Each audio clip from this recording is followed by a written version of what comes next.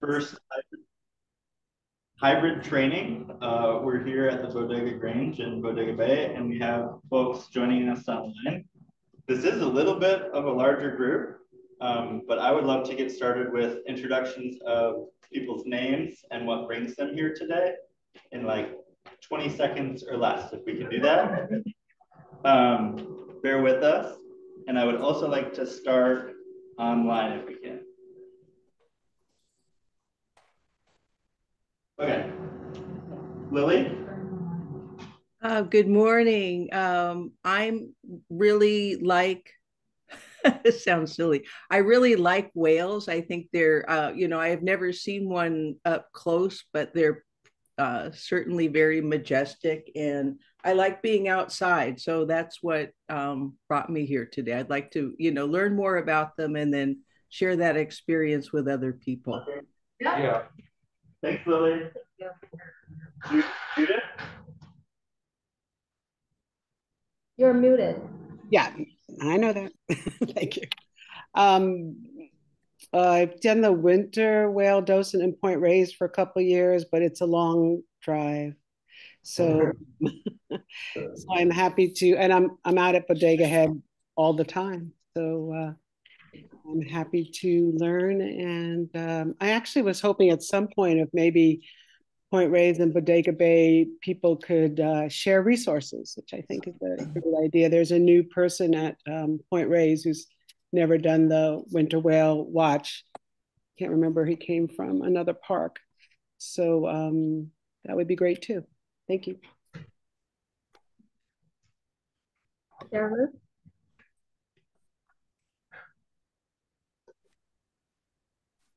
Hi, I'm Karen Owen. I live in Carmichael, California, outside of Sacramento. And I'm a docent at Point Reyes for the snowy plover. And I love anything having to do with the ocean. So I'm looking forward to whale watching training. Love your Sandhill crane photo. That's me. I'd rather not share my kept appearance this morning. Gail? My name is Gail Lee, and I'm a past docent from many years before COVID, and I'd like to get back into it. So I plan to start joining again. Thank you. We're excited. Amber? I'll be the human. Or Manny? Hi, this is Manny and Debbie. We live out in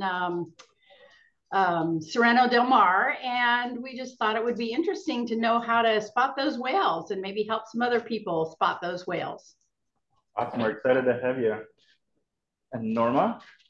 Hi, this is Norma Jellison, and I am the whale watch coordinator, and with the help of a number of other people in the room who will introduce themselves. And I've been associated with Stewards doing various programs, seal watch, whale watch, et cetera, since before 1997. And I live in Serrano del Mar, and I'm looking forward to many new people to join us out there. It's a wonderful experience to interact with all the folks who show up. Mm-hmm. Okay. I'm Alice, and I'm the program manager at Stewards of Coast and Redwoods. So I joined this position in March. So I'm very glad to assist the Whale Watch program.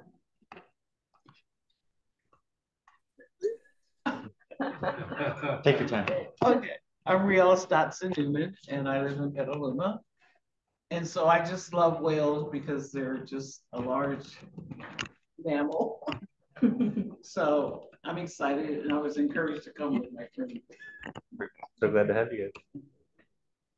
My name is Bea Newman, and I'm a volunteer at Stewards of the Redwoods.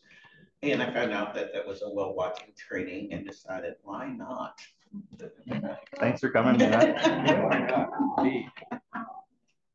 Hi, everybody. I'm Karen. I'm enrolled in a bunch of different stewardship programs. It's been, I think, probably a couple of years since I did the whale watch training, and we've been seeing a lot of whales out there when I grew being at the coast and at the tide pools and impact monitoring. So I thought maybe an awesome time to sort of refresh my whale watch training. So nice to meet you all.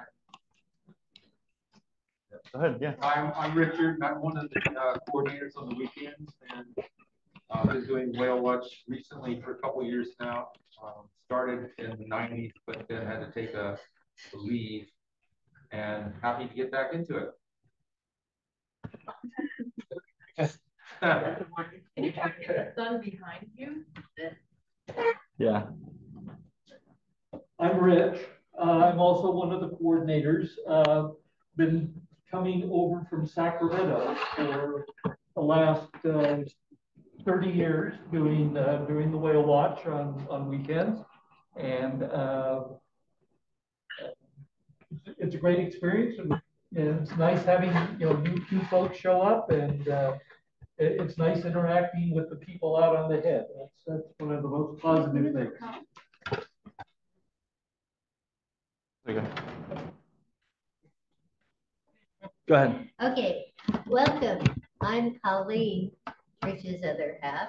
And as he says, we've been doing this a long time, and we're so happy to see so many new faces and faces we haven't seen before. So welcome, and let's have fun together. Hi, I'm Lindsay Wilchel. I'm the new manager volunteer for Stewards. So I came to this training because I like to get a good feel for what this training is like, but also because I'm really excited to be a part of this event. Overall, just to be a part of it. So I'm really excited. Yeah, thank you. Yeah. Hi, my name's Megan. I live in Bodega Bay, and I'm in education and science, and I hope to be a really fun way to use my free time. Thank you. My name's Nan, and I also live in Bodega Bay, and just thought it would be a nice thing to do, and maybe meet some more local people, like me. My name is Tony. I live about 20 minutes east of here. I've been to Bodega Head many times, and I love it. I love nature and learning about nature and trying to do anything I can to improve the relationship between humans and nature. So thank you. Hi, my name is Melinda. I live in the neighborhood too. I live right down the street. I was a supporter of the whale docents, if not out on the head, for the past, I don't know, 5 years, I think. So even more, 2015, I think I started. I also work here in town. I work at the Tides, and I would like to support whale, the social media aspect of this. If we do whale reports, I can put them out on the web. So the Tides is happy to do that and happy to support you all. Yes, we've done that in the past, and then we stopped with COVID. Yeah, so happy to do that. I'm Diane Gary, and I live out here also. And I've done whale watch for many years formally, and when we've had relatives in the middle of the country, kind of had to give and take between whales and off the country. But I'm back being able to do it, and I have the same interest that many of you do. Being around these animals, and also the fact that they are attention.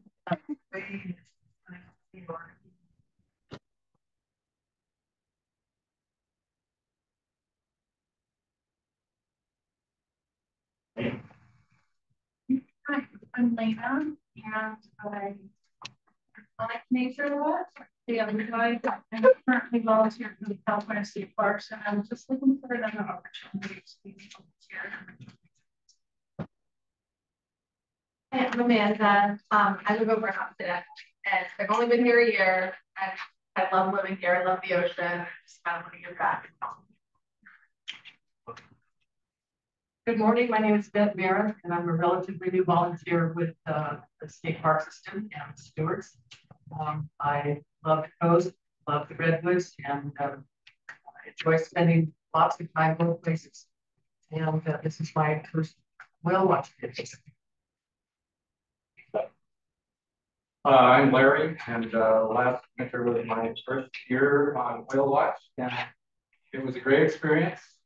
Those of you that are new, there's a great group of veteran whale watchers that you just soak up knowledge from, and it was a great experience to meet people from all over the country and be able to help them share the experience. I'm John Hershey. I'm a local photographer and artist, and I've experienced the whale watch people out at Head and really operation.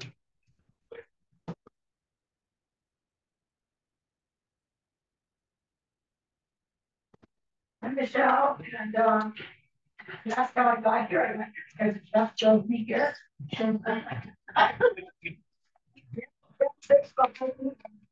Yeah, for almost 32 years, and I have been into whales for more than 32 years. Taking classes, interested in the ocean.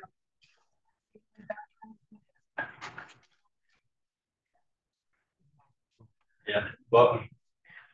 Hi, I'm Colleen Norma, and the reason why I'm here, I love breezes, cold, and so that's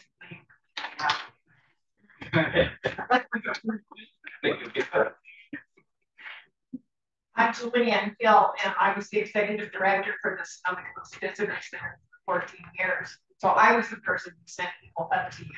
Thank you. And my husband recently passed away in January, so now I have a little bit of free time in between doing several food makes. Thanks for coming. Thank you. Oh, and everybody who passes my house on the way to the end. Oh, okay. Thanks for happy hour. My name is Ann, and I live out in Virginia. Much longer to get it. But I spent many years living in the coast. Down here.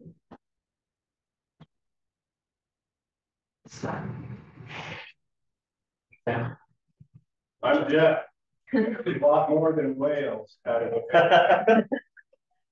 And I'm here to tell you how I can. So excited to learn from you. Thank you. One of the coordinators. Yeah. So thank you everybody for the introductions. Really excited to meet you all. Thank you for coming together. Whale Watch is our second oldest program at Stewards of the Coast of Redwood. We are a small grassroots, volunteer-driven nonprofit organization. It's the volunteers like you that help make our programs work and help make our partnership with California State Parks work. We have a lot to talk about today. So I'd be glad to hand it off to Alice to give an overview of the Volunteers in Parks program. Yeah. So just like, okay. Yeah. So just like Justin said that, so Stewards of Coast and Redwood is a nonprofit organization. So it's also a cooperating association for California State Parks. So we are one of 89 networks of the cooperating associations. So we help and assist California State Parks to recruit and manage volunteers. So just like if you guys work at the Bodega Head, and so it's one part of the Sonoma Coast State Park. So we are here to help you guys to know how to become a volunteer at the state parks. That's it. Okay, there we go. All right, and next we're going to talk about marine protected areas to give sort of a broad context and overview of where whale watch fits into that, and also highlight the importance of natural resource protection. Yeah. You got to put it on too. Okay, yeah, I'll share my screen.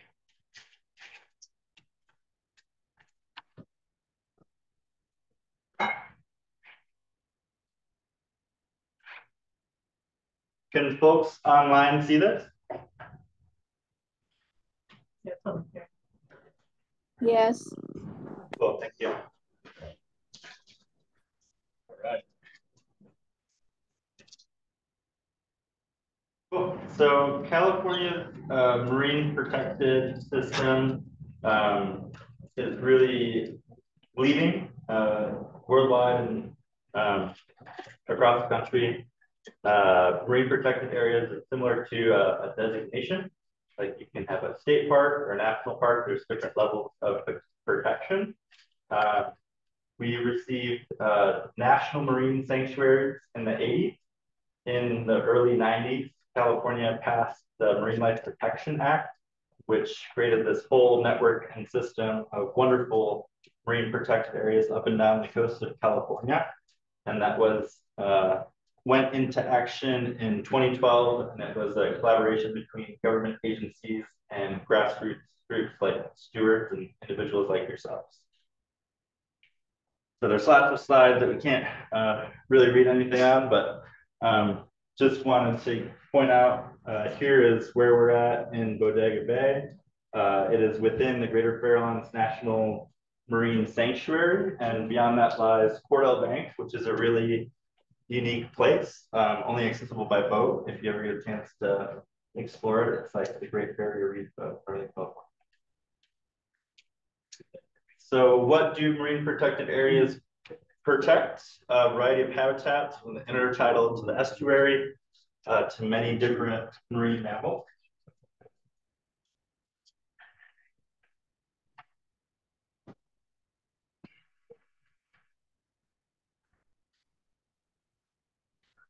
And an exemplary of this is the big, old, fat, fertile female fish, otherwise known as the bob.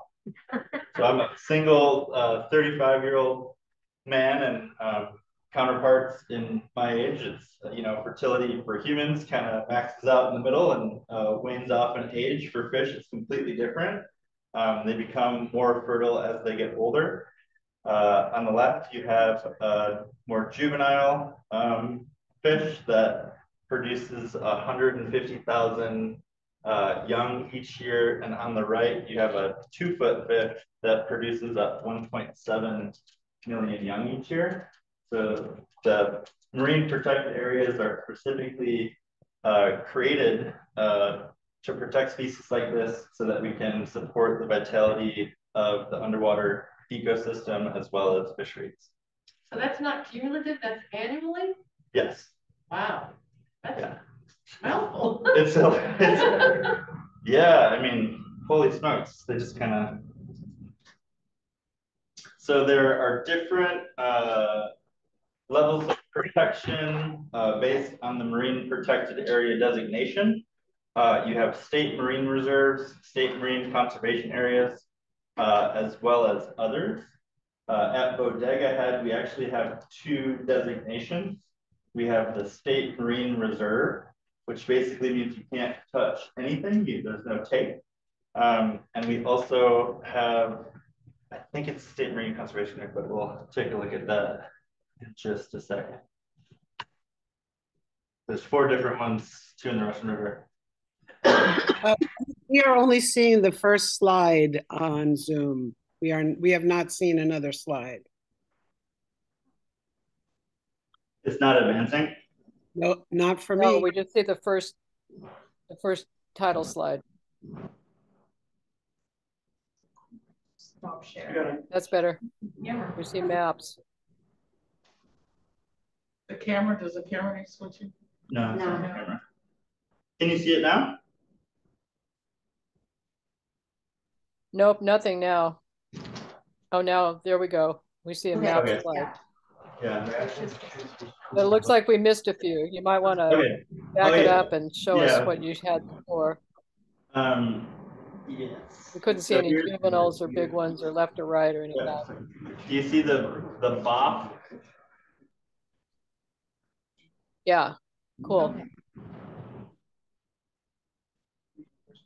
And then I think we might lose it if we go into presentation mode. So we're just going to keep it in PowerPoint mode. hope folks can see well enough. So these are the marine protected areas that we have both in the Russian River and at Bodega Head. Russian River has a state marine conservation area as well as a SMRMA. A SMRMA is a state marine recreational management area. It means that there's hunting allowed there. And then at Bodega Head, you have a state marine reserve to the north and a state marine conservation area to the south, and the differences are about take. So there's no take allowed in the state marine reserve. And if you see the line that goes pretty much directly west from the head, it's known to fishermen as like the wall that you're not really supposed to go past. Fisheries Department of Fish and Wildlife does do enforcement, and there are often incidences where they'll need to do some education with fishermen as well as do some citation within the marine protected area.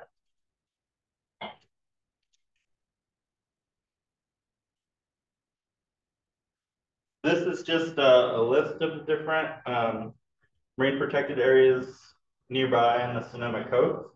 Each has its own suite of rules and regulations, and really the important thing to know for Bodega Head is no take within the marine reserve that is to the west and the north directly flooded. And it helps protect the whales.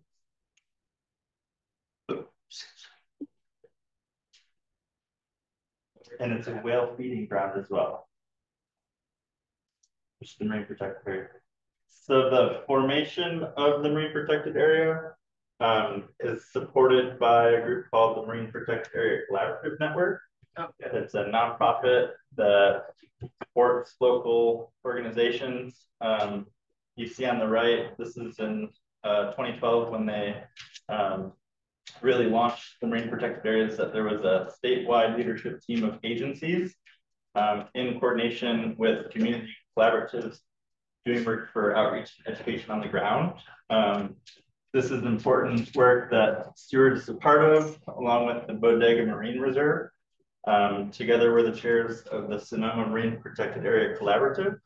The members are local nonprofits, local agencies, individuals, tribal groups. If people have more interest in getting involved with the Marine Protected Area Collaborative, I'd be happy to talk to you. And then I just wanted to give some highlights of the Sonoma Coast. There's also over 4 million visitors. It's a very highly visited state park, which is why it's important to have interaction with the public. There's a commercial fishing fleet, there's tribes, there's a marine sanctuary, there's lots of history and agriculture, and all these things intersect at the places that we're talking about today. And the Sonoma Marine Protected Area Collaborative does a lot of discrete projects. There's a new project every year.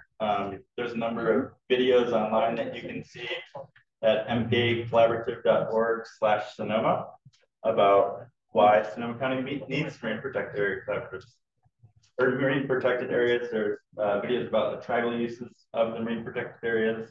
Our project for this year was installing 2 roadside signs, like the one depicted in the lower right, to increase awareness around the marine protected areas. We had one on the beach going out to Goat Rock. We had one on the road out to Bodega Head at Owl Canyon, right before Campbell Cove.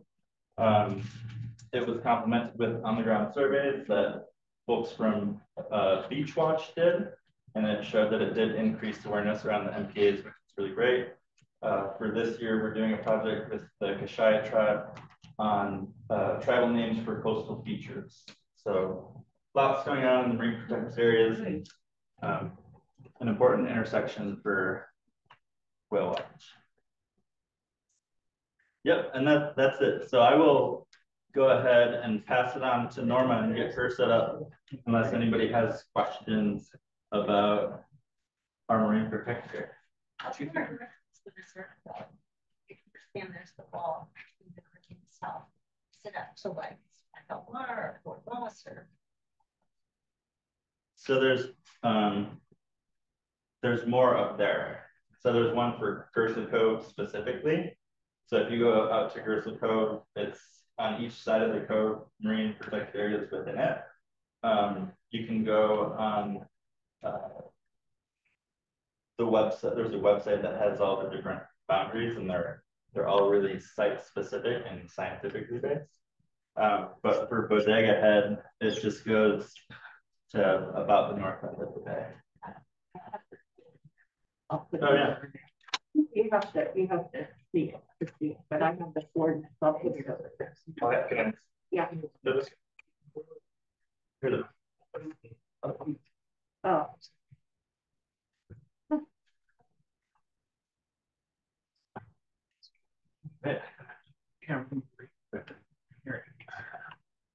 Any questions from folks online?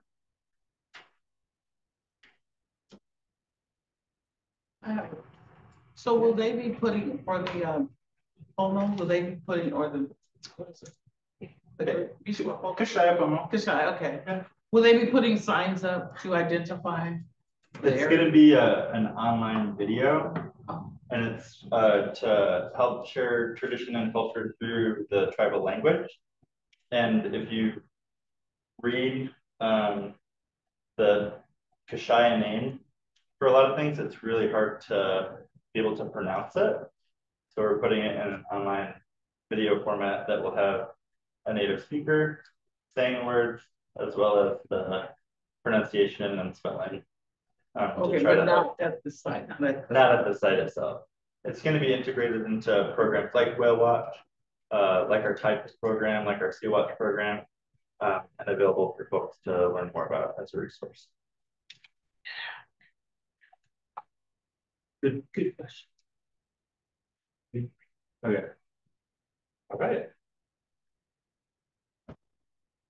Well, I'll hand it off to Norma. Thank you.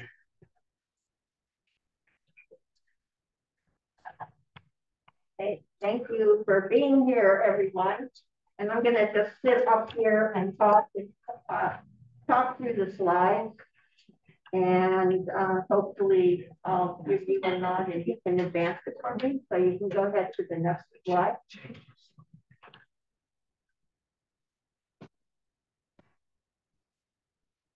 So what we interpret at Bodega Head is the Eastern Pacific gray whale. And we think we're on the West Coast, and we are, but we're on the East Coast of the Pacific Ocean. And these whales are Eastern Pacific gray whales, and they're the larger. There's only one. There's a Western population that is very small, about 300 whales, and that's over off the coast of Japan and Russia and Korea. And then there used to be an Atlantic Ocean population of gray whales, but they were hunted to extinction. So this is pretty much it, the Eastern Pacific gray whale. And we're lucky that we can see it because you don't have to get in a boat. You can see the whales from land. And of course, they're mammals, and they're cetaceans along with dolphins and porpoises, and they're baleen whales. So there are a number of baleen whales, and somebody mentioned seeing a lot of whales lately. That would have been humpbacks, and they're also baleen whales. And as I said, they're visible from shore. They're a coastal whale. They use two currents to migrate south and north, and so that makes it really convenient for us to be able to stand on the coast and interpret to the people, the visitors who come. These whales, they migrate along the entire North American coast between the Arctic, three places in the Arctic, the Bering, the Beaufort, and the Chukchi Sea. And then they go down to lagoons in Baja California, in Mexico. And that migration is one of the longest migrations of any mammal. Go for the next slide. So how do we know we're seeing a gray whale? Well, because it's very distinctive from other whales. It has a fairly streamlined body. a narrow tapered head. It's gray mottled, which is a function of barnacles, which fall off and leave scars. And there's no dorsal fin, no top fin on this whale. It has small paddle-shaped flippers, and its fluke is pointed. It has a deep center notch, which you can see on this tail, which is diving in Baja. Actually, there's some sand dunes behind it from Baja. And, you know, I mentioned that the eastern North Pacific gray whale population, we've actually seen in the last few years about 50 some of that population, 50 some whales from that population who have swum all the way across the Pacific Ocean and shown up in the lagoons in Baja. And that's pretty phenomenal, pretty phenomenal. Let's go to the next slide. Can people online hear okay? Yes. Thank you. Hey, Norma. Norma? Yes. Do they know why they come over? Because they can. Yeah, I understand it. Our standards are strong, but nobody really knows why right now. No. Okay. When you say across, where do you mean? Okay. Well, they're coming from off the coast of Kamchatka in Russia and Japan, Sakhalin Island off of Russia, South Korea. So, like as I said, there's fewer than 300 whales there, and about so who's documenting this is in the Laguna de San Ignacio in Baja, which is one of the 3 mating and calving lagoons. There's a research program there called the Laguna San Ignacio Ecosystem Science Program, and it's a great site to go to. They put out research reports all the time. They monitor the gray whales. They monitor the birds. They're starting to do what is much more available and has been for a long time is the humpback whale. This hasn't been available for the gray whales. They started to do a lot of that hunting down in the Laguna. Audio's coming in and out now online. Sorry, something changed. It's my background noise.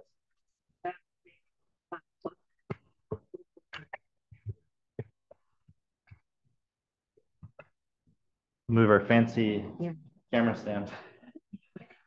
That's good. Okay, let's go to the next slide. So sizes. This is obviously it's not the largest whale. You probably all already know that the largest whale is the blue whale. And then the next largest whale is the fin whale. And the grays are only 45 feet, 45 to 46 feet for the males, and then the females are larger because, of course, they have to carry the calf. And when the calf is born, it's 12 to 15 feet. So it's not a little tiny thing. And it weighs 1,500 to 2,000 pounds at birth. And then the adults, they can weigh up to 45 tons. And this I have here, the population is approximately 20,000. And I want to stop a minute and talk about this number because it's rather interesting. And it is what we believe is currently the number. But we are in the 4th year of an unusual mortality event, a UME, which started and was first noticed, by the way, in the lagoons in Baja when whales started showing up emaciated. Skinny whales started showing up in the lagoons, which indicates that they weren't getting enough food. And this, then we began to see whales dying and washing up on shore. And I'm sure that you've seen many stories in the local papers about this UME. And in fact, there was a very good article in the LA Times fairly recently in October of this year about the gray whales continuing to wash out dead and emaciated. There was an article, a CNN article, a National Geographic article in 2021, and Bay Nature, a local magazine in the East Bay, did an article about the grays. And then, of course, the Laguna San Ignacio Ecosystem Science Program has been putting out information about what they're seeing down there, which is smaller numbers of showing up and fewer babies, fewer calves being born. And why is this happening? Well, there are numbers, the jury is still fully out, but the bottom line is conditions are changing in the Arctic, which because they are predominantly have been in the past bottom feeders, if their prey is not available, then they can't get enough food to bulk up, which is what they subsist on during their migration from Alaska to Baja and back. So we're seeing the warming oceans are really having an effect on their preferred prey. And at one point, we had another UME about in 1999, 2000, I believe it was. And it decimated the population at that point, and then they returned in numbers and went up to about 27,000.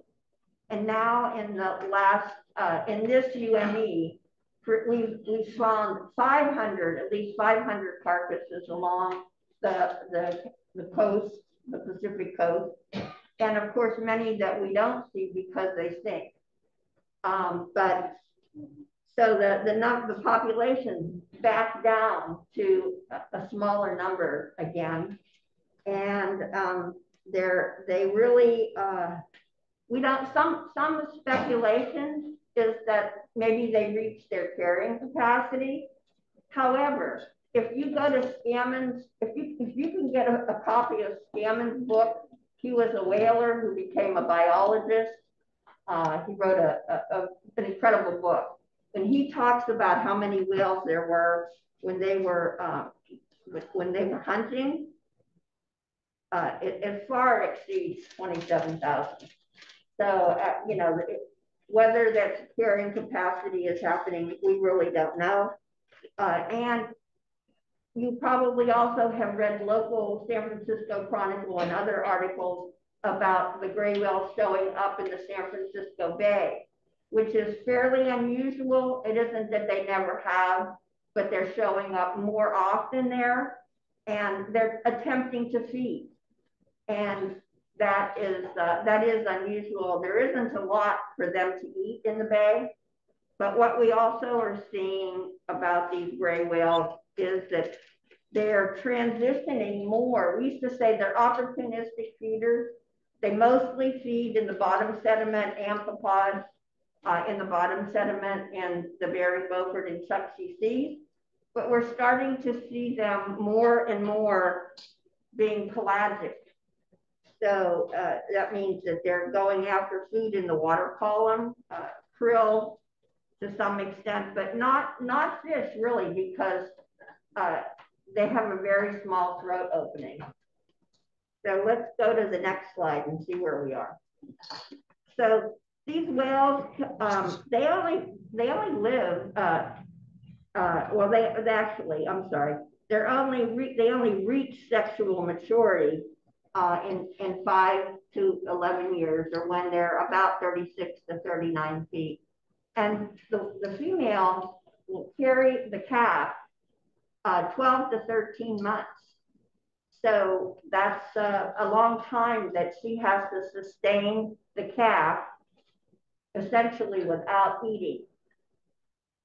And when she nurses 7 to 8 months, she's giving 50 gallons of milk a day, and it's very, very rich. It's a high fat content. You can see on the slide, 53% fat versus our milk. And so it takes a lot for a female gray whale to sustain her calf during the migration, and then after it's born in the lagoons, nursing it until it's it can begin to take the journey with the mother north. And of course, because the calf is so large and it's carried for so many months, she's only having a calf every couple of years. Do you guys understand what she said? The newcomers understand what she meant by that? The mother stops eating in Alaska and doesn't eat again until she gets back to Alaska.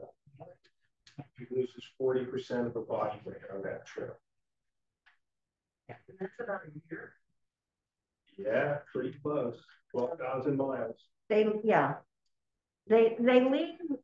Alaska at ice up. You know, when the oceans up there begin to ice up and they can't get at their amphipods that are their preferred food.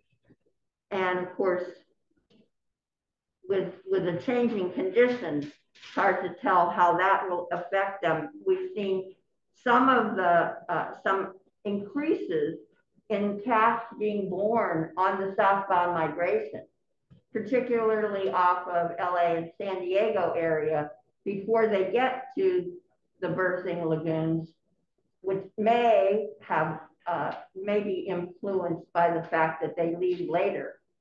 And she's trying to eat more so she can sustain herself and the calf during the migration, getting down to the birthing lagoons in Baja. Let's see the next slide here. Mina has a question. Where are the birthing lagoons in Baja? They're on here. Here, this question. Okay. They're on the west side of Baja from about midway down where it turns to Baja Sur. Okay. And the main ones are Ojo de Liebre, which is also referred to as Scammons Lagoon, referring back again to that wonderful whaler, Scammon, who decimated the whales, but then became a biologist. And Laguna de San Ignacio, which is one that many people go to because it has what's called the friendly whales, which people go out on little pongas with ecotourism groups there, and the whales swim up to the boat, and you can touch the whale. The mother pushes the baby up so you can touch the baby. Pretty amazing for an animal to do that who's been hunted almost to extinction, to have that kind of faith in humankind to say, here, I want you to see my baby. And there's a great book over there that Diane shared with us, her photos from being down in the lagoons, right? Diane, you've got some great pictures of some of the calves. So, like I said, they mostly are being born, and yeah, that's one coming out of the water. It's a great picture. They mostly are born in these lagoons, but some are born in the Southern California waters. But even if they are, the mother will take the calf and take it down to the lagoons and nourish it and nurse it there until it reaches the size and the strength. It has the strength to be able to make the northbound migration with her back to Alaska. So as I said, they feed mostly in Alaska in these 3 seas, about 5 months worth of feeding up there until the ice forms. And then they have this opportunistic feeding capacity where if they come upon krill, a krill bloom, they will certainly open their mouth and swallow. But what we're starting to see is that they're transitioning to being mostly feeding benthic, the amphipods in the bottom sediment, to more and more pelagic feeding in the ocean column because of the lack of supply of the amphipods and because of the rising ocean temperatures in Alaska. So there are a number of places along the coast where gray whales summer over. One is in Depot Bay in Oregon, and you could go there, and there's a program that's operated by a woman who's a professor inland, Carrie Newell, and she has been, she takes people out on boats, but she's been a photographer, and she's been chronicling the summer resident gray whales for a number of years, and she has a book that she put out with a lot of pictures of the whales that come there summer after summer to feed. And then the other thing that we've started to see, is a group that is spending a lot of time around Puget Sound in the summer, summering over, and some of them don't make the migration past that. They're called sounders, because they're in that area, and they're showing up earlier in Puget Sound than in the past. And again, we think that's because they're hoping to find more food that they weren't able to get access to in Alaska.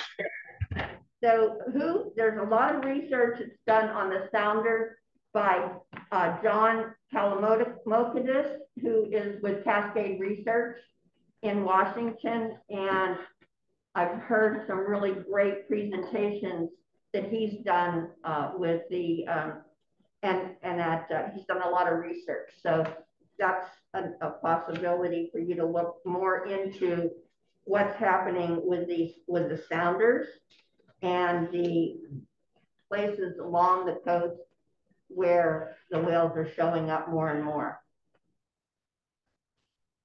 So is this, the migration?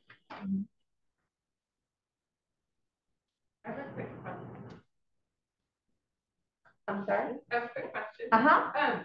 So do the males go to the lagoons? Yes. So Yes. So is there food in the lagoons? Not really. Okay. Not really. Is there food in like Depot Bay or any of those places? Or? Yeah, in Depot Bay, there are shrimp that live in the kelp beds there that they can feed on, and they do. Yeah. So Karen's got a question. Oh, okay, yes. Yeah, so this past July and into the beginning of August, we were seeing a ton of whales migrating north, mothers and calves, clearly cows. And we were reading different things about whether this had to do with maybe the gray whales, the feed surfaces migrating later because the calves were big enough or something, or whether we were seeing other whales. Yeah. And so I wondered if you had any insights on that. I never got a clear answer. Yeah. I doubt that you were seeing gray whales in July. For the most part, they would have passed us and been further north on their migration path to Alaska. Yeah.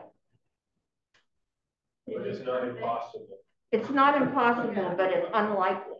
Yeah, and so what other whales would have been mothers and calves? And I'm actually not talking about I'm talking about like 12 Point, not that much further. Well, that might have been the tail end. You might have seen the tail end into June, but pretty much, I mean, the reason that we stopped whale watch at the end of May is because they're pretty much gone north. They've gone by us. And another place that is a good place to see whales, and actually is better than Bodega Bay, but is Point Arena Lighthouse, because it sticks out so many miles further into the ocean than we do. they see a lot more whales and different kinds of whales than we do, but we haven't, they haven't seen gray whales in July and August either. So if you were seeing whales, you probably were seeing humpbacks. For what? Humpbacks. Yeah.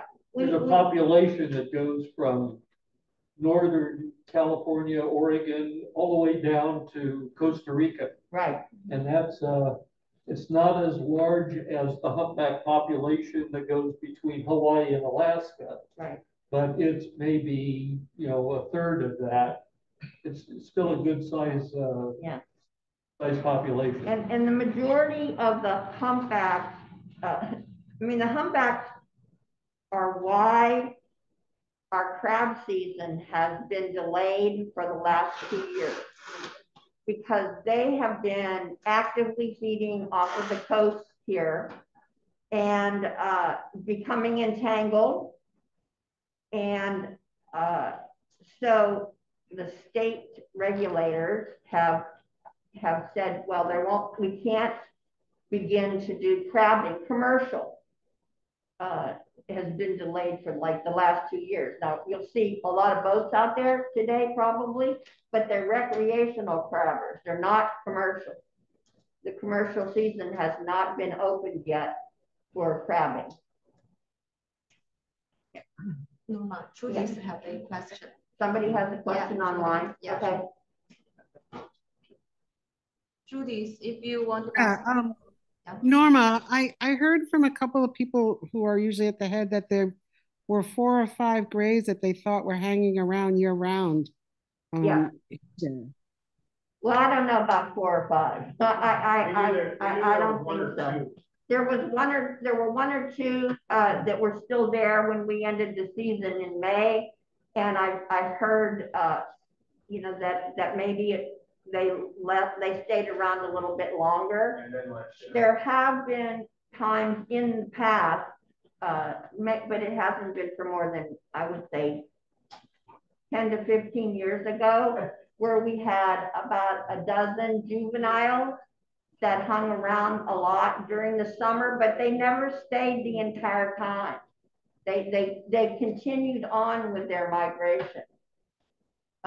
So it can happen that they'll linger, but they're not around in sufficient numbers to continue the whale watch program. Yeah. So back to the migration, which is a fairly long migration, one of the longest of any of the whales, and it averages 12,000, but it can be longer because it depends upon where they start. If they start in the Beaufort or the Bering or the Chukchi Sea, and whether they're going to Ojo de Liebre, whether they're going to San Ignacio, or whether they're going to Magdalena. So that's the variation in the round trip mileage. And as I said, southbound, they will leave Alaska generally at ice up in October, and then they'll continue. They are seen in the southbound migration out on the horizon because they're using the California current, which is one of the most productive currents in the world, and it's out at the horizon. It helps them to swim. And so they're leaving up there. They're coming reliably past us at Bodega Head in December, but for sure in January, and then it would pick up January until we start to see the turnaround. They're down in the lagoons from roughly December to April, and then they head north. In when the calves are large enough and strong enough, the mother will take the calf north. But the adults begin to come past us in about mid to late February, and that would be the immature males, the females, but the first ones we will see will be the newly pregnant females. the ones that got pregnant in the lagoons are on the way down to the lagoons, and now they're headed north to feed. And as I said, the last to go by us mostly in April and May, and they're closest to shore. They're using a different current to go north than the southbound one, and they are right off the head in the water, right in front of us. It's just really wonderful to be able to see them. And often what we'll see is that the mother and the calf will come around Point Reyes, the tip of Point Reyes, and then they'll come at us at an angle. Then they stop to feed over by the jetty, and then they'll come around past us right in front of us at the overlook. And they stop because she's still nursing. The mother nurses the calf the whole way north, which is another reason why it's such a strain on the mother, the female, because she's pretty much not eating, and she's feeding the calf 50 gallons of milk a day while they're swimming. Now, they may be slow swimmers, 3 to 5 miles an hour is pretty slow. It's kind of why they have so many barnacles on them. The barnacles don't get knocked off by the velocity of the swimming, like with the humpback and some of the other whales that have barnacles. But yeah, they're still making their way, and she's still nursing the calf. So calf needs to rest. It's a baby. And she's also trying to protect her calf from predation by, the only predator is our wonderful orcas, which everybody loves orcas. They're not whales, they're dolphins, but they're called killer whales because they are killers. This shows the migration path. You can see where they're going from all the way up in Alaska to down in Baja. Let's see what the next slide is. I think it's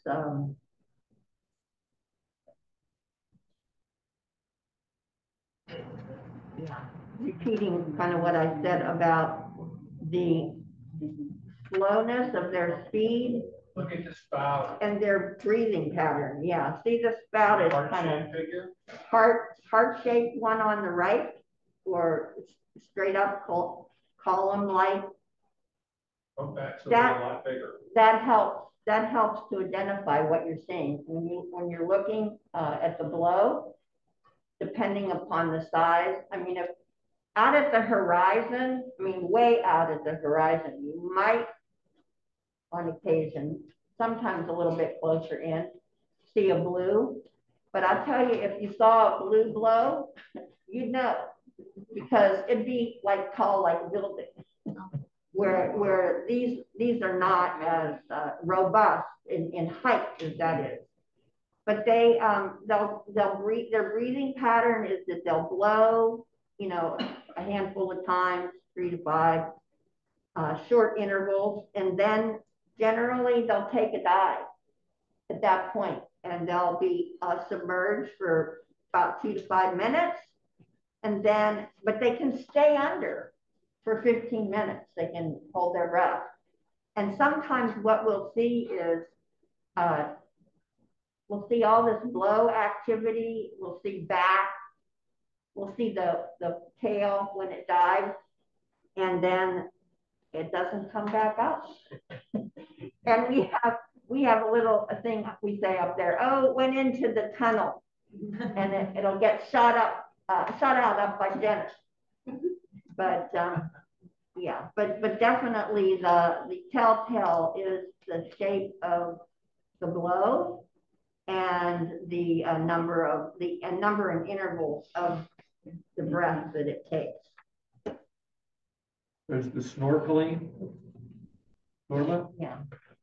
You know, what we've observed, like down in the lagoons, you'll see a whale down underneath the water, and as it starts to come up, it exhales underwater. So by the time it gets to the surface, there's no more exhalation, there's no blow to identify them, and when they come up, then they can just take a breath and go back down. And so when we stop seeing them out there, that's one of the things we suspect is happening. They're exhaling underwater like a swimmer. They come to the top. All they do then is inhale and go back down. And it makes it very difficult to see them unless you're looking right at the right spot and see the shiny back or whatever. Yeah, that's kind of, they're in stealth mode then, what we say. And let's see what the next slide will show us. So their diet, again, circling back to mostly they eat amphipods, and that's you can see how small they are. And they're eating about a ton a day, if you can believe that. And they're up there in Alaska when it's 24 hours of light and there's no ice. So what is felt is that they're eating about 67 tons a day during the 5 months that they're up there on the feeding ground. And why are they doing that? Well, because they have to bulk up and have all this blubber to sustain them on the migration south and then back up. And then of course, the mother is nursing on top of that. Yes. Question about the baleen. So the baleen, the hair-like things that are around their mouth, that's good for finding amphipods because they sip that sand. Yeah, grab the baleen on the table and hold it up if you would. Oh well, let's see this. Well, bring it over here so that it's by the camera. By the camera in front of. We just do the. In front of her. Yeah. So this is the baleen. It's like a comb on the back, right? This is the front side, right? This is this hair-like thing. Yeah, there you go. And then there's on the back. So yeah, so what they do is they go down to the bottom. They take in a mouthful of mud and water, and then they push with their tongue against the baleen. And the water goes through the plates and the hairy part touches the amphipods, and then they lick it off. So they're making, their head is about 7 feet long. So if you see aerial pictures of the feeding ground, you'll see these huge holes in the sediment up there, and they're about 7 feet. And mostly they're right-sided. So what you'll see is when they wash up, the barnacles are gone from the right side of their head. So my question is, so there's a new type of feeding in the water column? Yeah. Called pelagic feeding. Are they using their baleen or is it Not going right in their mouth? Probably not. Yeah. Probably not. They're probably just swallowing the krill. Yeah, that was really my question. Yeah. They're changing. Yeah. Right. Well, you have this huge animal up to 40 tons, but its throat is only about the size of a grapefruit. Whoa. So it can't eat anything large. It can't, if it got a crab in its mouth, it doesn't have any teeth, it can't crunch it. You would have to spit it out. Right. Yeah. So all they need is those little things there that they can lick off the inside of the baleen. And krill is pretty small. We have a little bottle of krill that we share with visitors, and krill is small, very small. Krill is very favored by humpbacks, love it. Blues, the 80 to 100 foot whale subsists on krill. And if you figure if a gray whale is going to be eating 67 tons of amphipods, you wonder how much is the blue eating. And I don't even want to go there about the ingestion of plastics in the ocean, but that is an issue that all of the whales who are swimming around deal with. But what also likes krill are salmon. It's what makes salmon pink. And they're pretty small. So what are the fish that you would recognize as being in the water column that they are going to be able to eat They might be able to swallow anchovies. Anchovies. What about sardines? I don't know. Yeah, I don't know. Because they're small, but they're not as small.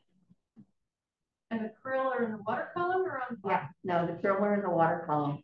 Yeah, that's what salmon are eating. Salmon don't go down in the benthic. You know, they swim along and they find a bloom of krill and they have at it. And the same thing with the humpback. When you see humpbacks feeding, generally you'll see them out in the ocean, and they'll be gathered around and they'll be sucking the krill in, or the anchovies, or sardines. Yeah. You can see the krill lines, the anchovy line with all the water turns red out there. So every now and then you'll see that. Yeah. I'm just curious about cruise ships when you're like sailing. And I mean, you know, out in the water and things that go back into the water. Oh, well. From the ship.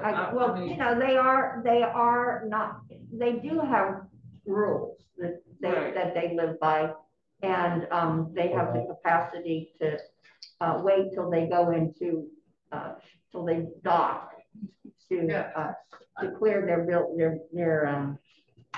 waste. Yeah. Is it true that the krill, because of the warm water and global warming, is coming closer to shore? Yeah. And therefore the whales are seeing closer. Yeah, that's why. Yes, and in fact, that's why we've seen this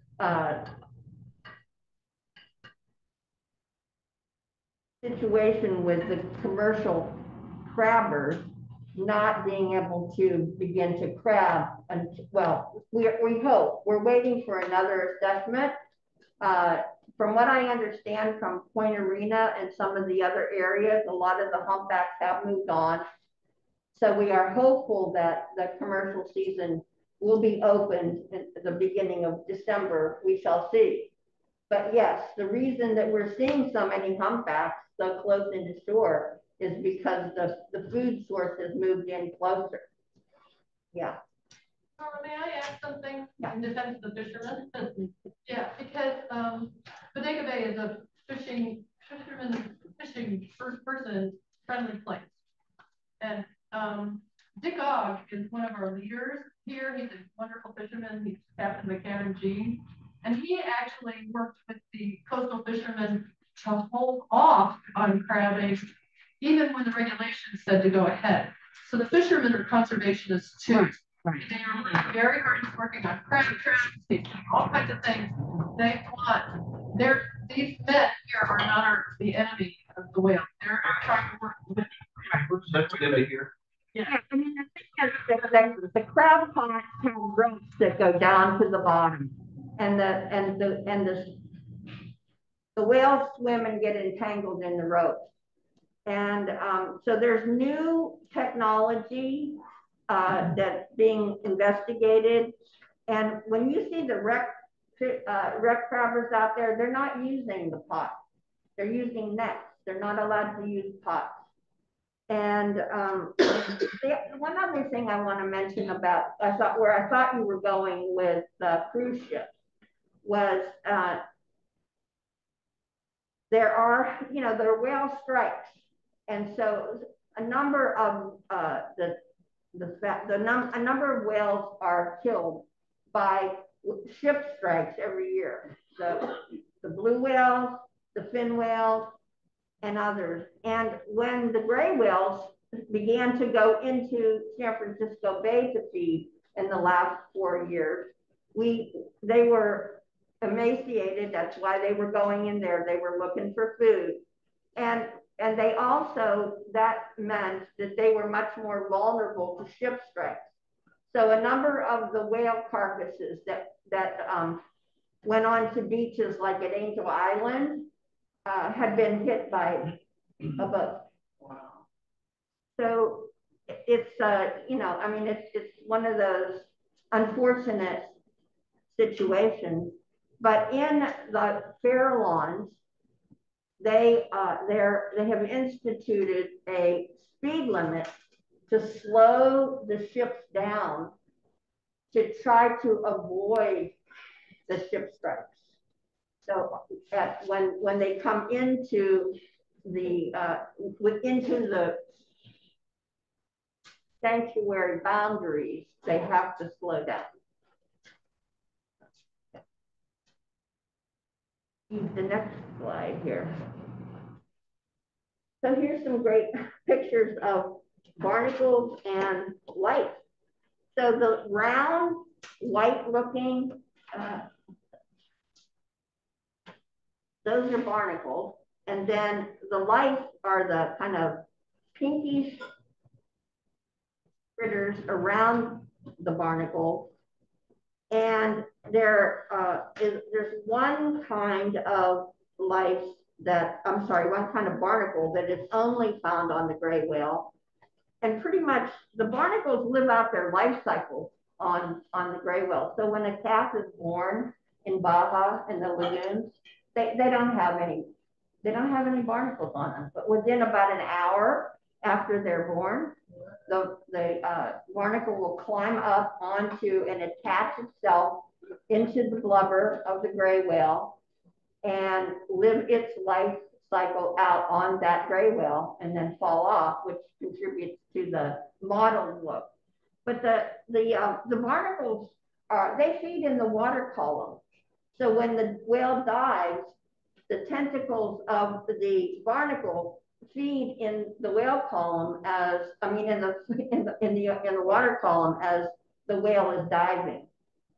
And then, as I said, all around the barnacle are lice.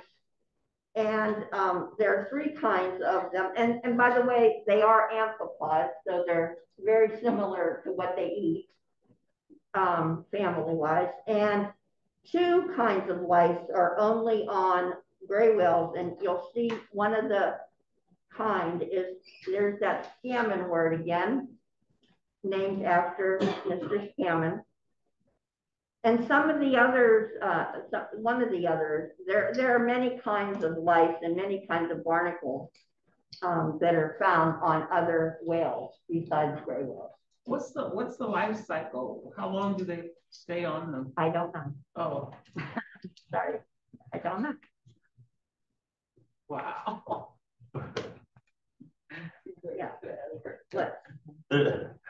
There's a lot of questions about like tide pool animals and critters that we get, and there's a lot of don't know about underwater marine life, which is kind of fascinating. There's a lot of so much still to learn about under the sea. Oh, okay. I just thought of that. It's kind of popped in my head. It's like, you know. Yeah, I mean, I know that they live out them, but it's like, oh, I know they live out their life cycle on the whale that they attach themselves to, but how long that life cycle is, I don't know. Oh, okay. And you'll see sometimes you'll see whales rolling around like at the mouth of the Russian River. They'll be fairly close in to the shore, and they'll be rolling around, and it appears that they're itching, trying to get the barnacles off, but I don't.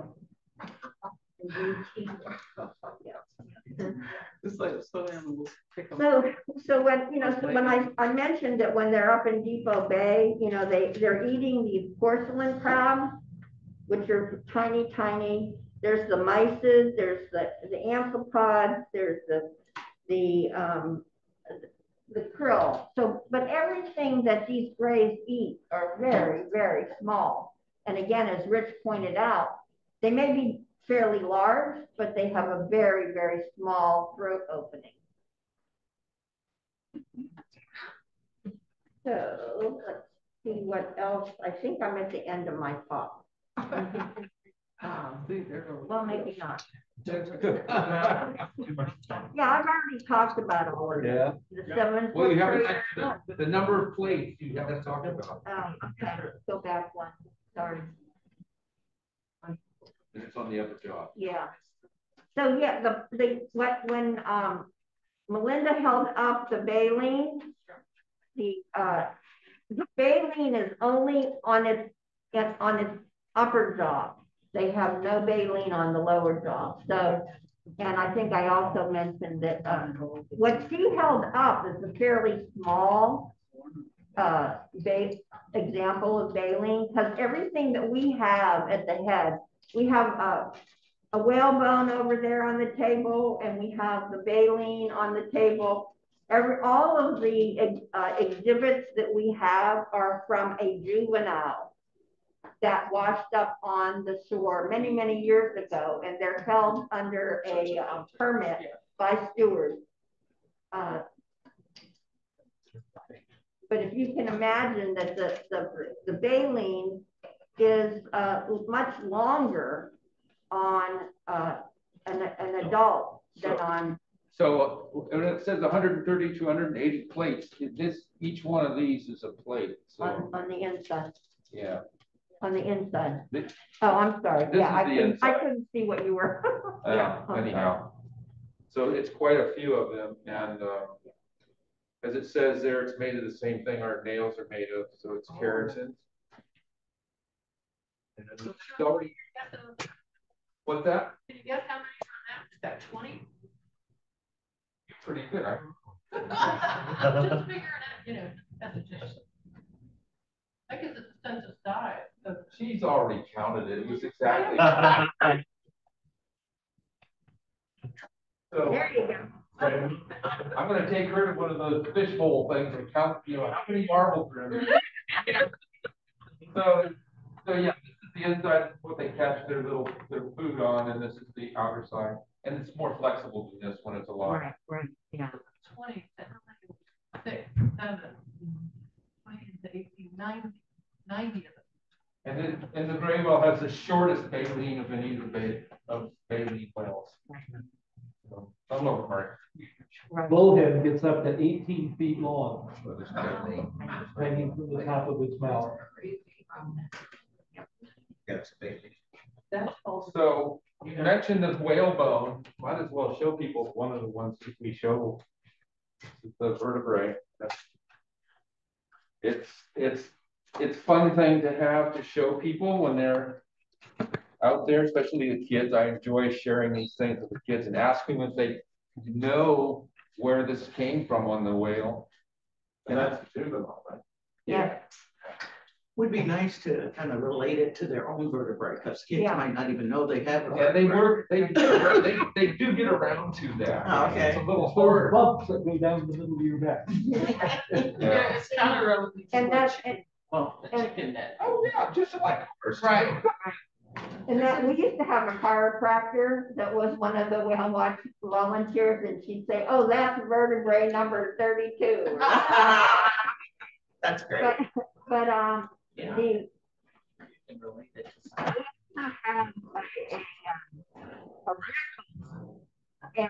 that's kind of, it's interesting. We lift it up, let the kids particularly lift it up, and they're pretty blown away by A, how big it is, and B, how heavy it is.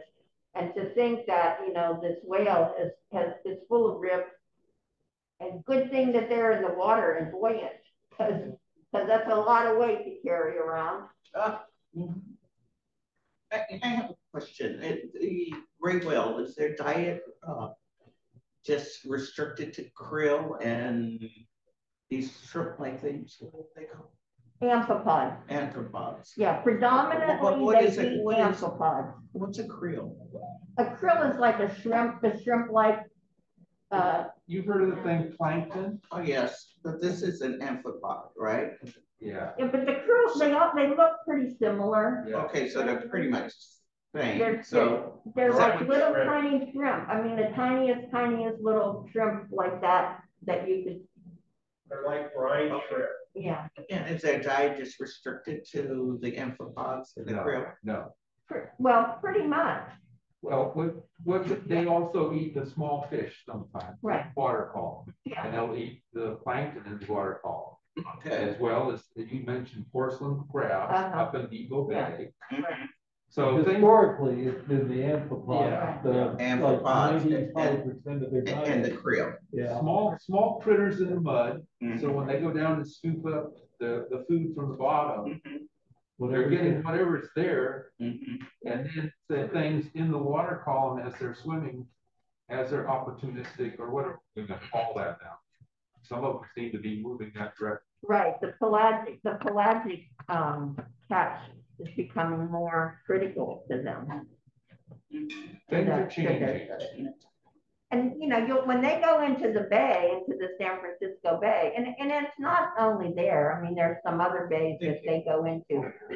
You can see the mud plume that is indicative of that they're trying to feed in the sediment. That and now that they're doing a lot of these drone pictures, right, you can see this happening on these videos online, where you actually look down. There's the animal feeding, and you can see the mud as it blows or pushes it out, and you can see those little divots in the ground that Norma was talking about when they turn their head into the mud. So it's incredible what we're learning just from watching drone pictures. Right. So we have cards available. There were some on the table, Pacific Gray Whale fact cards that we also give out to visitors if they're interested in them, that you can pick up from the table, that has a sort of a short course in facts about the gray whale that you're welcome to take with you. And we hope that you will come out and join us. And this whale here is a great, I took it because it's one of the few that I've ever seen that incorporated baleen into the jaw.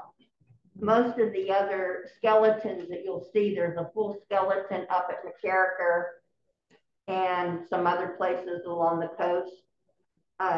You won't see the baleen. So this is pretty cool. It's showing you both the head, the size of the head, the baleen, the jawbones, the structure, and then you can see some of the ribs, and you can actually see a little bit of the yeah. The fin. Thank you. but now the thing is that they're those little fingers, you can see their fingers. Yeah. The bones in the paddle in there are just like ours. The thing that looks like a paddle is actually a hand and an arm. From when they lived on land and then they went back into the ocean. You have that little section of the ball joint there. Yeah. So there's a lot of different resources that you can go to read and learn about the whales. And I mentioned already the Laguna San Ignacio Ecosystem Science Program. That was started by Stephen Swartz and Jorge Orban. Stephen Swartz and his wife have been living down in the lagoon since 1977. He has written a book called Lagoon Time, A Guide to Gray Whales and the Natural History of San Ignacio Lagoon. Also, there's the Los Angeles American Cetacean Society, is a gray whale census and behavior study. The LAACS whale watchers are out at Point Vicente Interpretive Center every day in the daylight hours, beginning in early December through late May. And they've been doing that program since 1979. So it's a longitudinal population study, and they put out, they're on Facebook, and every day they put out a report, how many whales they saw, how many calves they saw, where were they, plus other marine mammals that they see as well from that location. It's the Los Angeles American Cetacean Society. Yeah. And then there's an association with LAACS is the Cabrillo Marine Aquarium, and they have a number of they have a lecture series, and they have a lot of really great lectures online. And then the official count of how many gray whales are there is done by NOAA, the Southwest Fisheries Science Center, and they're pretty much at Granite Point for the Southwest migration, and then they're at Piedras Blancas for the northbound migration count. So they're the ones that say how many whales there are. And there, it is an estimate because you can't, there's no way, no matter where you are or what you do, or how long you're there, because these whales are swimming 24 hours a day. So you can only count them in the daytime, and you can only count them when they come up to sea. But they are the official federal agency that's responsible for issuing the population figures every year. And they're the ones that declare the unusual mortality event being in place or terminated. But so far, this is the 4th year of the unusual mortality event, and it doesn't seem to be dissipating at all. Got a question here. Do they tag them like they tag land animals? No. Oh. No. And I was just talking to somebody about how they survey pinnipeds yesterday, and it's done by aerial survey, so through an airplane. Oh, like you were saying. And they do it once every 5 years. They have to fly the whole coast, and it's just such a snapshot in time with so many variables that it's a really, really rough estimate. It just gives you some basic information. So it's hard to track the population. Yeah, that's like, you know, when we say now that the population has declined by 20%, and we feel that the current population is 20,000. Well, that's based on the best scientific, you know, it's scientific. It's not just like, you know, put your finger on your tongue and hold it up to the air. It is scientific, but again, they can only see what they can see in daylight hours. So basically, when the whale's present. Yeah. One of the things Norma mentioned is that the whales are swimming constantly, 24 hours a day. That's important for 2 reasons. One, it's understanding they have the ability to shut down half their brain and rest it while they are able to continue along sort of using half a brain. Yeah, it's called unihemispheric. They're unihemispheric.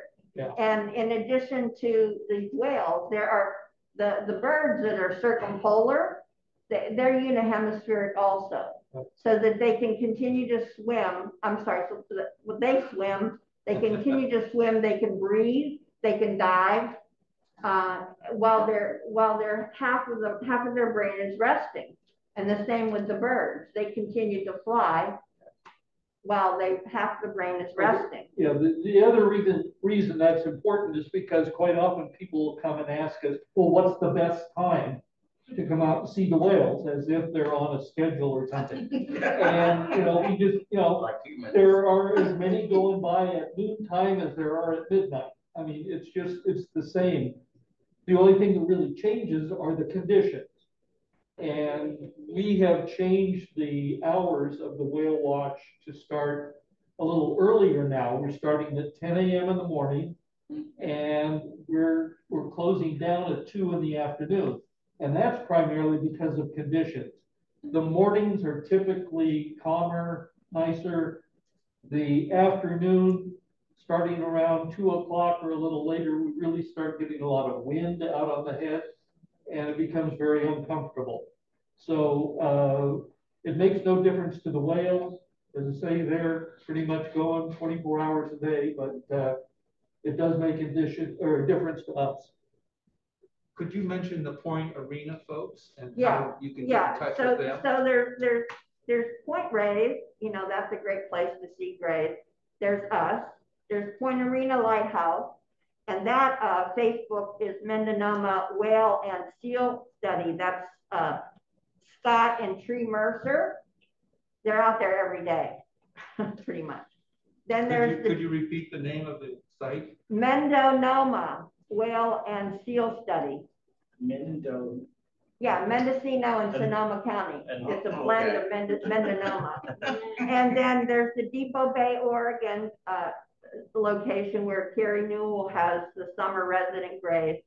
There's Cascadia Research Collective, John Calambokidis, I'm sorry. I always have trouble with his name. So wonderful. He talks about the Pacific Coast Feeding Group and the Sounders.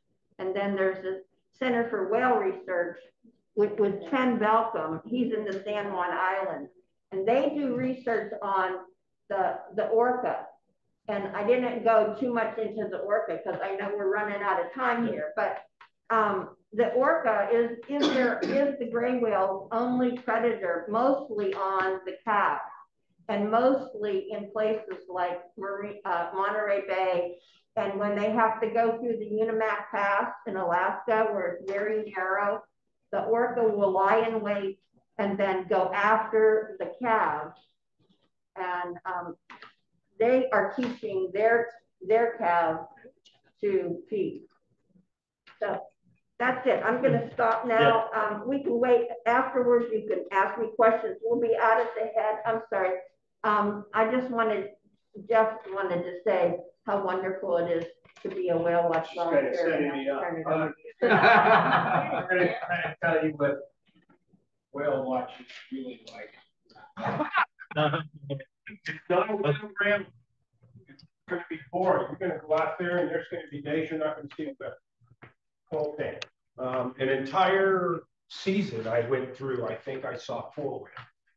I do Saturdays, so I do the shift out there. Well, they must come out on Sundays, I'm sure. Yeah.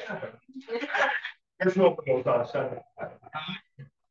They do, but you're going to hear everything out there. I had a guy walk up. I told this to story to my neighbor. I had a guy walk up and say, "What are you going to do? Jump off the cliff?" We don't get in the way of natural selection. Okay. The kids. We can talk about amphipods with the kids, but it's better when you tell them that the whales put mud in their mouth and get the bugs out. The kids listen to you when you do. Hardest thing to do is to get a kid to see the whale going by. Now, if you get a whale, and let's say they're going, southbounders are going to, you might see some southbounders today when we go out there because the mothers are on, they're moving. But when they're coming back close, it's hard to get kids to see the whales because they're not going to look very long because there's other things going on. You got pelicans that surf the waves. You've got harbor seals that sleep on the rocks at the low tide. People would come up and say, "You see more whales at high tide?" 24 hours a day. Sometimes they're sleeping left side, right side. They cruise up and down, right? The issue for me is if they have an accent. First thing I want to know is where you're from. Okay? Because, and the whole time we're watching the water, right? If you're talking with an accent, I want to know where you're from. I want to know where you're from in the world. And you guys are going to meet, if you're out there with us, everywhere. They come from everywhere. And my next question to them is, why are you here? Brother-in-law told me to come here. It's on the hotel brochure. You don't know how people find their way to the head, right? You know, I'm reading a Hitchcock. We're watching Hitchcock movies, so we had to come out. You'll hear, I'm on a beer tour. So we stopped by up here. You get all sorts of, and so what time do the whales get here? All the time. You're going to hear the questions over and over again. So your little blue slip with all the little info, that's your information, right? And they're going to ask these questions. You're going to hear it all day long. Same question. They're going to sneak up behind you while you're sitting there looking out. And they're going to say, "See any whales today?" They're going to ask you that all day long. Somebody's going to come up. And then sometimes you're going to say, "We haven't seen a whale in 3 weeks."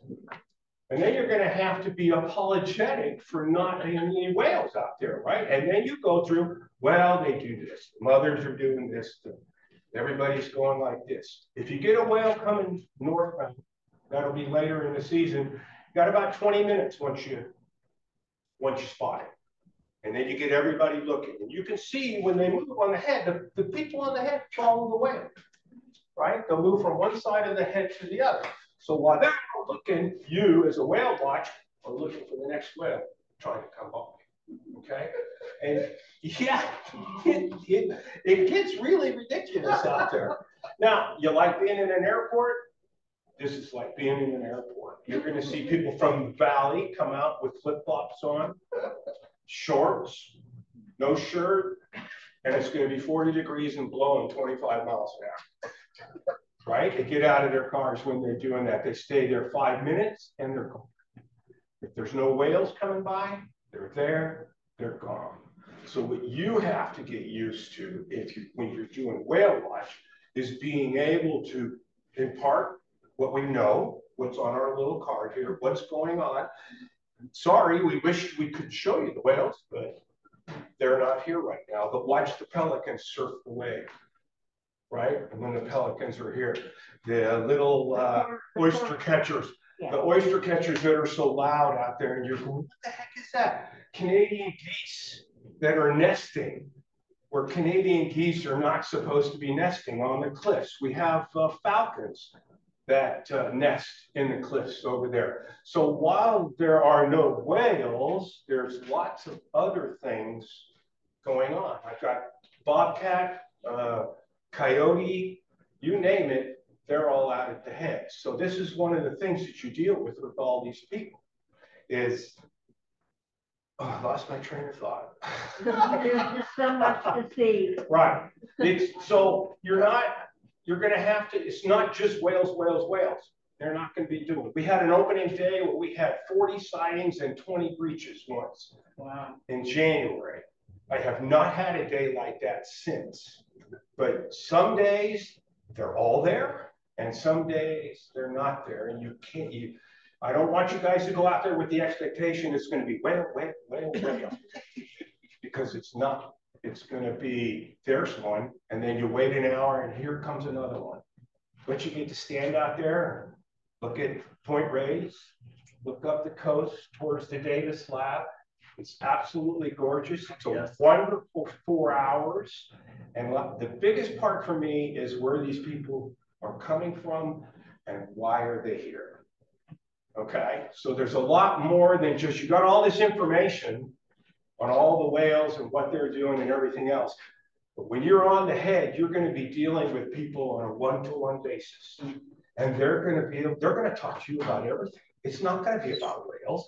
They're going to tell you about your trip to Maui. We saw whales in Maui, right? You're going to hear that all day long. These people coming in, because they're going to tell you their stories. And sometimes they'll sit with you for half an hour just talking to you. So there's a lot, you're almost an ambassador out there. So yeah, the whales are going by, no, there's no anymore. Where are you from? Oh, I noticed your accent. So I'm almost rude when that happens. All right, so the reality of whale watch, you bring clothes for Hawaii and you pack for the Himalayas. It's the only way. We call it Bodega, 2 o'clock. That's what we're talking, what Rich was talking about. The wind comes up, normally the wind comes up at 2 o'clock. It's really nice in the morning, and then it gets wild, okay? So that's your dose of reality. Yeah, there are some days where the coordinator will decide that there's just really no reason to stay until 2 o'clock. And it's principally because of the conditions.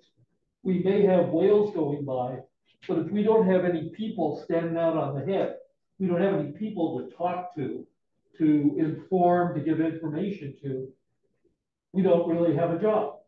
And so if we look around and there's just nobody in the parking lot and nobody coming out onto the head, we just may call it quits for the day. Let you all go and then we'll watch the rest of them come by. Yeah.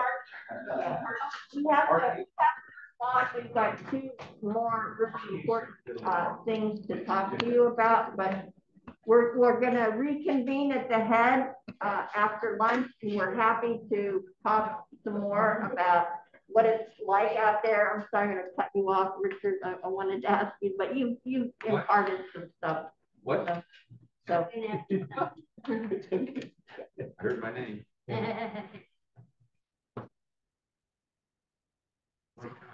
ahead. All right, now.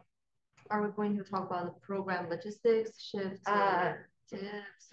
Well, I think, yeah, just really quick, you want to tell people, Colleen, so how to dress and that's it. Oh, cancels and weather. Okay.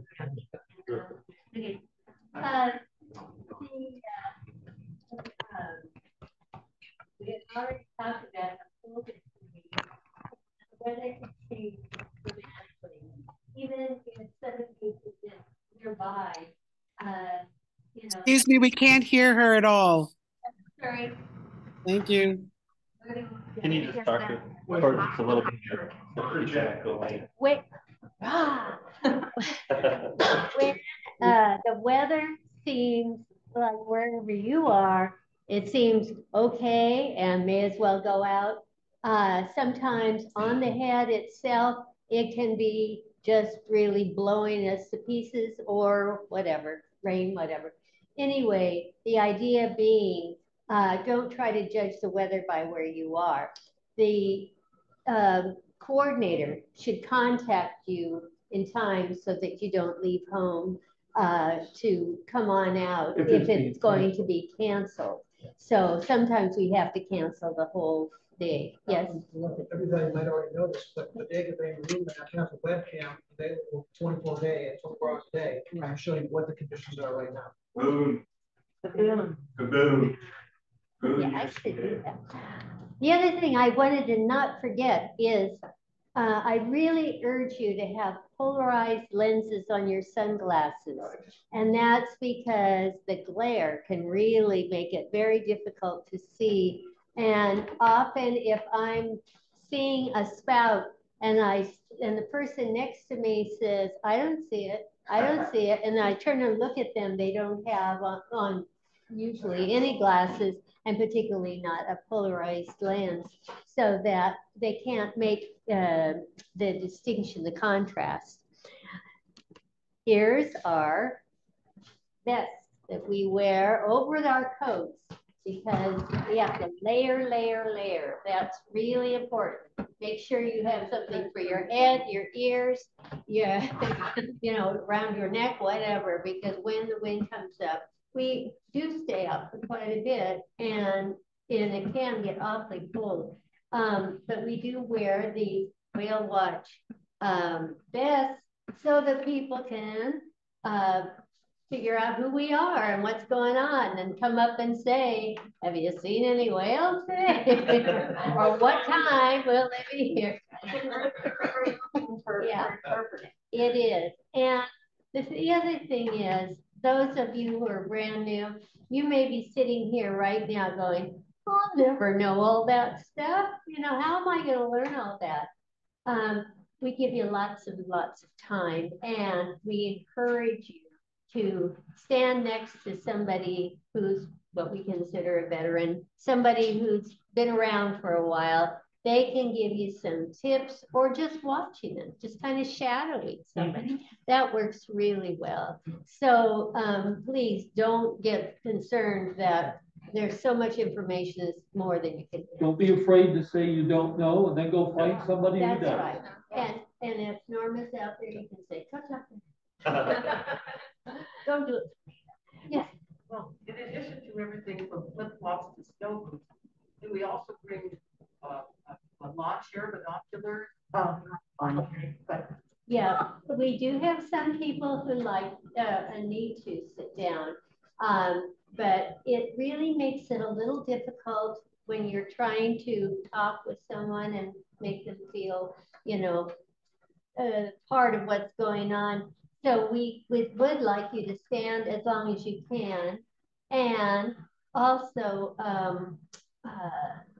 kind of, mix it up a little bit. So we have people standing on the head, we have people down at the table kind of greeting the people, and we've got that's where we have our artifacts. So, kind of mix it up a little. Yeah. Do you have the artifacts every day? Every day you're out? We almost always, because the difference would be if it's a really windy day, they start moving around, and that we are very limited about what we can take out. We store them out there in one of the buildings that's. We're gonna go through all that when we go out. Okay. Yeah.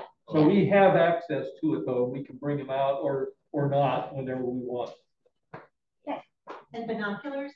Binoculars. Bring your binoculars. Except that, you know what? For the most part, when you see a whale, see a blow, that's the time to pull them up. But to just scan, you have a very limited view. Field of vision, so that's not so good. The eyes work really well. Did you? Much better than the binoculars. Yeah, really. What about scheduling? Now you said that someone will let us know. We're going to talk about it. And one more thing that I thought of, we were talking about the different locations. The Bodega Head is preferred in some ways because of access, because there are a lot of people who don't, have mobility or whatever else, or they just don't want to get out of their car. And so they can just drive up there and stay in their car if they want, or get out. And we do allow dogs on the head, not on the trails, but on the head. So, if they've been traveling with their dog, they're glad to get them out of the car for a little bit. But we are not enforcers. We're not out there to prevent or stop people from doing anything. If they ask if they can take the dog on the trail, we tell them no, that's not allowed. And we try to explain to them why. If they don't ask, but they just take the dog up there, it's not our job to go chase them down and make them take the dog back to the car. So. If anyone's interested, I have a few extras for these dogs when I'm roving. I always carry these so that I can put these.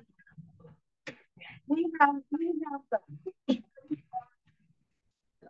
Right. We brochure at the table. Yeah. Where can I take my dog? Yeah, we give them to them whenever they come up and ask what they can do. Yeah. But that's just one thing. I mean, sometimes you get people up there that want to get out and they want to get too close to the head. They want to climb down on the rocks on the other side of the head.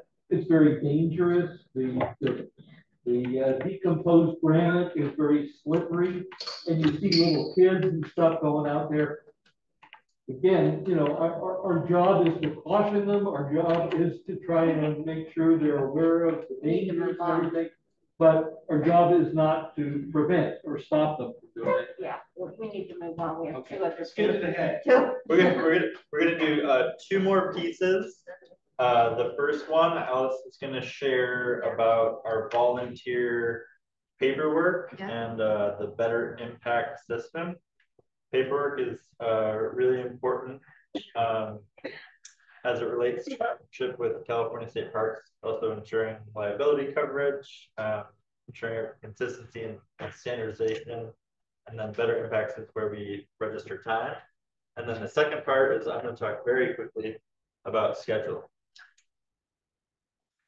Okay, so that's the most exciting part. So, yeah, I know most of you guys already being volunteers with the Stewards and Post and Revenue. So if you are new volunteers or interested volunteers, if you want to become an official volunteer for the California State Parks, you will need to submit a paperwork.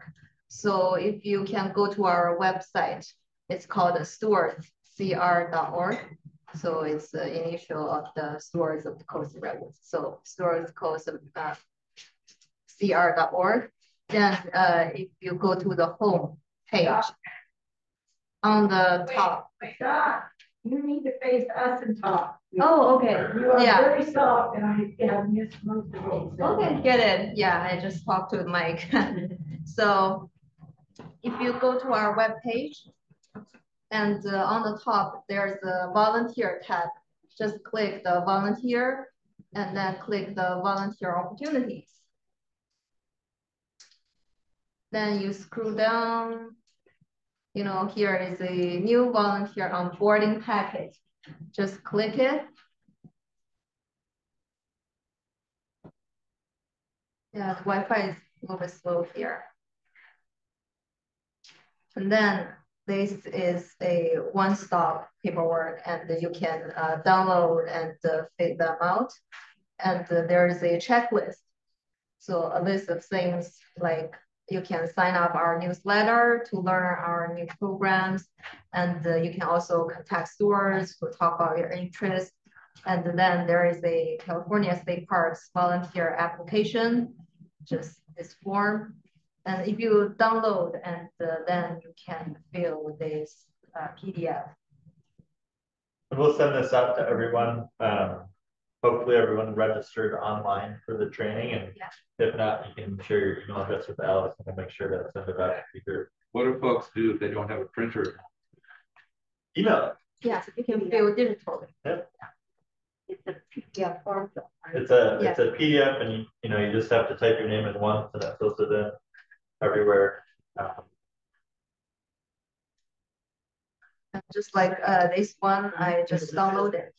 So there's a PDF reader, so I can, check all of the things, and then I can enter my first name here and then last name. So I can do it digitally. Then you can email us your paperwork. Okay, yeah, you can email it to you. Yeah. Okay. Yeah, because my printer doesn't work either. Yeah. Yeah, you can try several PDF readers. The Adobe is not working on my computer right now, so I use another PDF reader. And then and we're happy to help too with the paperwork. If anybody has questions, reach out to Lindsay. Yeah. We'll walk you through it. So we can just call it. Yeah. And do I have to fill this up again? No, you are done. Yeah. Okay. Did you say you have to be signed up? I didn't sign up. For today? Yeah. Just leave your email with Alex and we'll put you on the list we're going to send up a follow-up email that has this information as well as how to sign up. And then some of the links that Norma talked about today.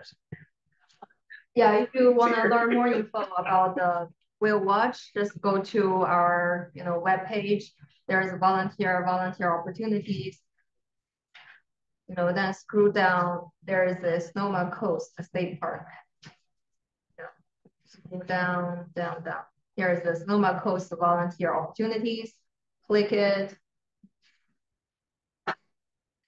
Scroll down, there is a Whale Watch. So this web page is only for Whale Watch volunteers. And you can see here's a new volunteer onboarding package. Another thing is about the duty statement of the Whale Watch doses. It's the same, just click it and sign this duty statement, and you can email us or send us our copy. So these are two paperwork. And another thing is once you submit the paperwork and you need to sign up on the Better Impact, that's a software, created by the state parks. They use that software to, check volunteers' hours. So you can record how many hours you worked for the watch. And okay. We're meeting at the head at 1 o'clock. So that's when we'll get started. There's a light parking there. There's a question. So to track our hours. Yeah.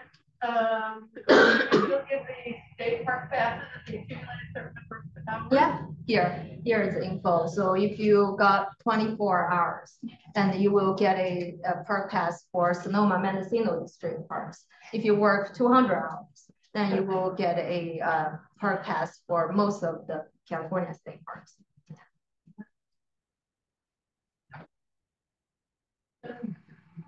Is that by the end of the year? What are you on a fiscal year? Yeah. Is that December? Yeah. Okay, so it's not fiscal calendar year. Calendar year is our fiscal year. Okay. All right. But the state is June. Okay. Yeah, we will follow up all of the links and resources to help you finish the paperwork, sign up on the Better Impact website. And do we need a badge if we're going to be volunteering? Yeah. Get a badge. Yeah. Acquire a badge. Yeah. Does that look like now? It will look like yours. Yeah. Oh, this thing. Yeah. This is not the same quality. So I don't have one, so I'll get one at the end of the year. No, you No, you'll get one now. Yeah. You can. You should have one. Yeah, let's make one for you. Yeah.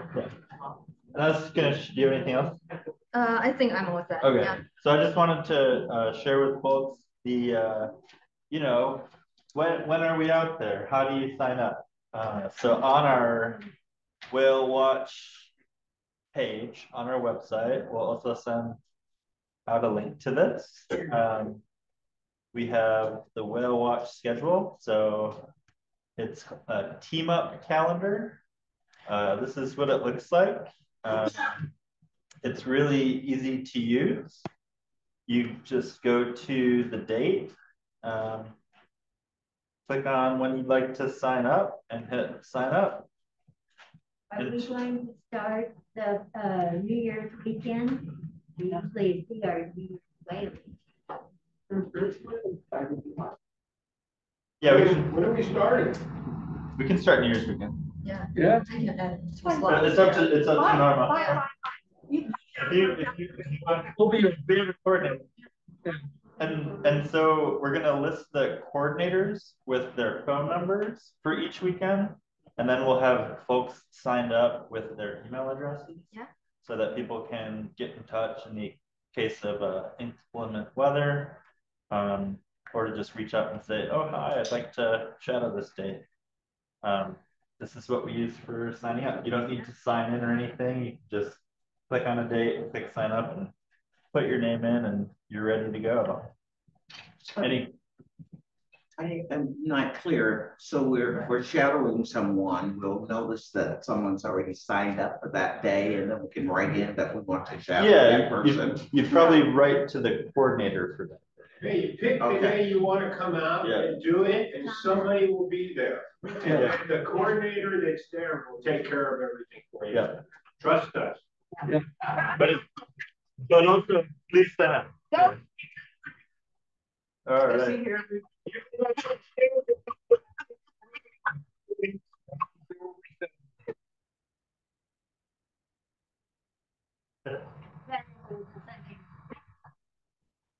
So just come on a weekend, right? Yeah. Well, it's all only weekend. We'll get together if you guys. We need to get together and decide what weekends we're gonna do. So it's 12:06. Any questions online? Otherwise, we're gonna wrap up and reconvene at the head at 1 p.m. We're gonna do a meeting from the head. Yeah. No.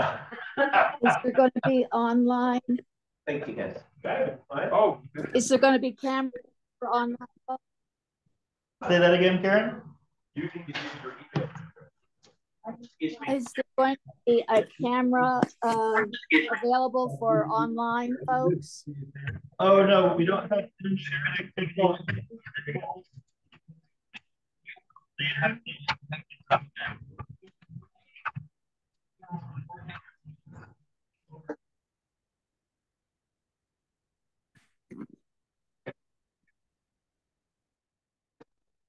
we're just thinking of that.